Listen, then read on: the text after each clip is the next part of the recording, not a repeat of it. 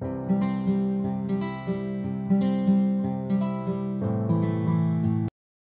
guys, welcome to the ServiceNow world, and today we'll see part 18 of scenario based interview questions in ServiceNow. As you know, in this series we are discussing about all the real time scenarios, or I can say like scripting questions which are given by interviewer during interview. So without any delay, let's see today's question. So today's question is that create a button incident count that count number of incidents assigned to an assignment group. Then create a new field assigned count and populate that count into it. Then third is that whenever incidents assignment group change, clear incident counts field value. And fourth one is also button will be visible only when assignment group is not empty.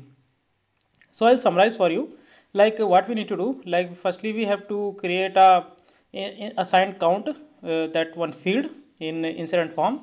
Then after that we have to create a button, that is incident count.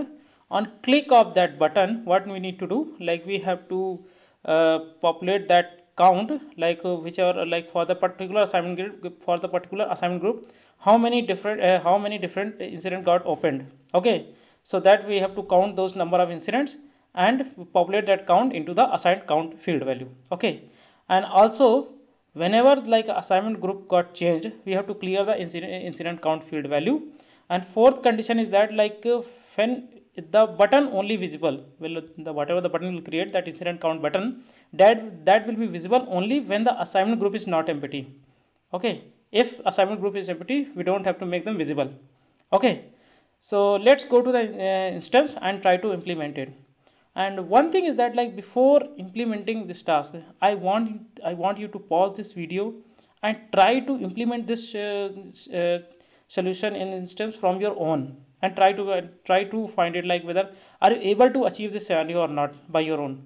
If not, then I'll suggest you to see the video further, because like if you see right now, if you see continuously, if you don't practice, then you won't learn, right?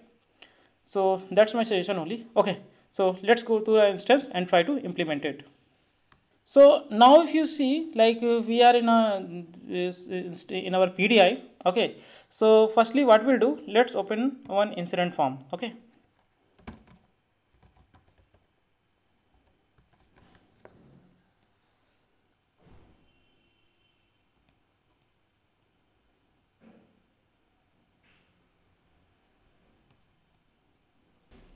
yes, so if you see here, like currently we have opened one incident form, and what we need to do, we have to create a new field that show the count on click of that button, right? So we have to create a field, the field name will be the assigned count.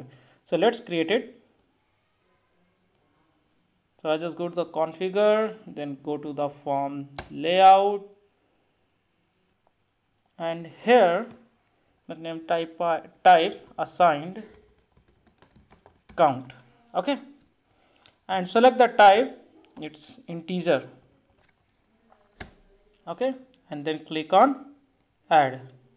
So if you see here, now the assigned count of a new field got added. Okay, so I'll just put it below the assignment group.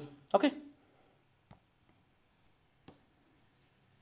so now if you see, like assigned count button, assigned count like field got created, where will show the number of incident assigned to this assignment group. Okay, so what we'll do, we'll make this field read only. Okay, so I'll just right click here and click on configure dictionary. I just want to make this field read only from the dictionary level. Okay, so what I'll do, I'll just here check read only and update it. Click on update. Yes, so now if you see, like assigned count our field is coming as read only. Okay, because we don't want anyone to alter this field. Now the second thing is that like we have to create a button. Okay, so I'll just open one duplicate tab here, and now in the banner I'll right click, then I click on configure, then I'll go to the UI action and click on it, and now here just click on new. So now for creating a new button, like new UI action record, new UI action form got opened. Okay, so I'll just put the name. So that will the name of the button will be the incident count.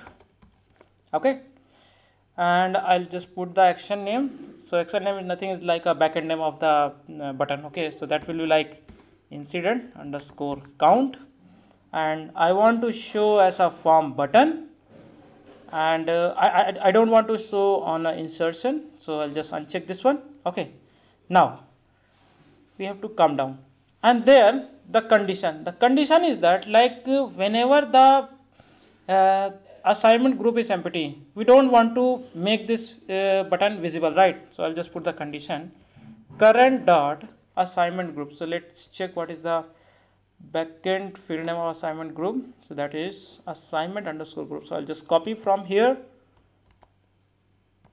and I'll just paste it, then not equal to empty. Okay, yes. Now after that, those are like double single quotes, okay, not a single double quotes, so just mind this thing as well. Okay, now we have put the conditions. Now we have created the field. Till now we have created the field that is assigned count. We have make them as read only. Now we have created a new button, new action, and now we have to put the condition as well, right? Like this button will be visible only when assignment group is not empty. Okay, now we have to write the logic is that like how we have to show the count, right? So and how we can populate it. So for that we'll use the glideaggregate API for populating the count. Okay, so like add GA equal to new glideaggregate, and inside that we'll pass the table name incident, and then what we want to do. So the glideaggregate having the inbuilt method is there, so that is called count. So we'll call that. So I'll just write ga dot add aggregate count.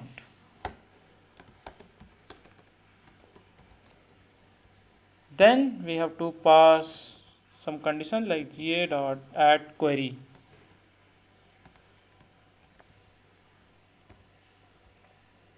So that will be assignment group. So for the time saving purpose, I'm just copying from here.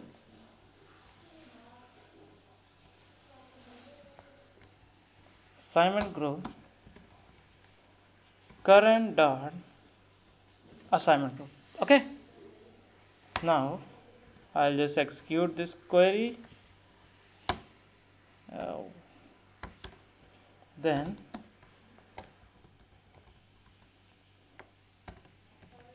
whatever the result is there,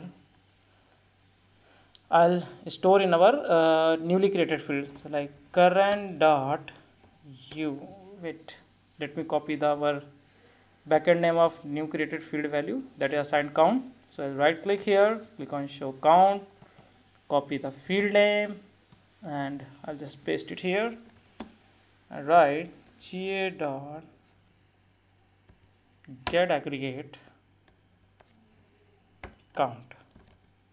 So it will give me the count of number of incident from the same assignment group and store in the assigned count field. Okay, now after that I want to, after assigning, I need to update the current field, current form as well. So I'll just write current dot update,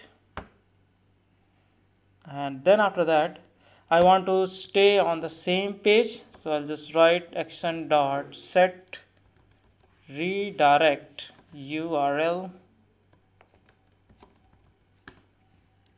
That's it, and I think we are good to go, right? I'll just save this one and then we can test it out. Okay,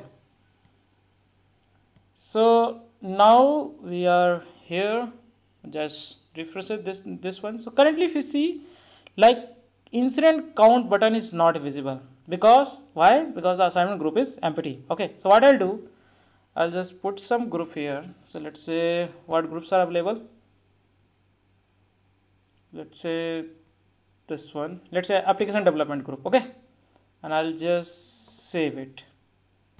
And after save, let's see whether our button will get visible or not. So if you now you notice like incident count button is visible. So if I'll click on it, we'll get the count. So we are getting currently one incident for this application development group. So let's validate from the here as well. So if I'll refresh this page, firstly refresh this. So we have this incident list. Okay, so what I'll do, I'll group it on the basis of group by assignment group. And now if you see like only one incident is there for application development group. So that's why it's showing like that. But one thing is that there one more condition is that, right? So let's say if someone change the value of the assignment group. Okay, in that case, let's say like I put something else like hardware. Okay, and if I update this one, I want to clear this assigned count value because maybe the hardware number is different, right? You see the hardware number is 9, right? So we have to clear it. We have to clear this field value, right? So that is also kind of a condition. So for clearing the field value, what we'll do, we'll write a onChange client script. So I'll just open one duplicate tab again, and then right click on banner, then go to the configure, then go to the client script.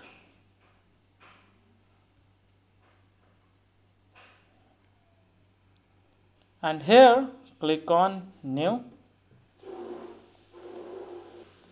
and put the name clear assign count field. Okay, select the UI type all, type is onChange, and here we have to call our method that g_form dot clear value of which field, assigned count.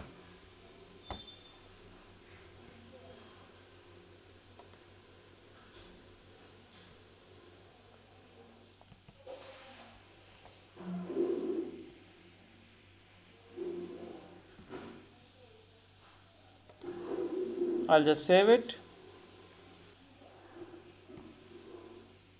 Let's refresh this form, incident form again. And now if I change it to something else, let's say application development group only.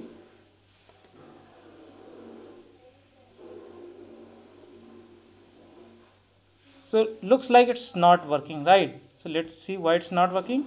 Because if you see here in client script, we haven't selected the field name. On change of which field, we have to clear the field value. So on change of assignment group,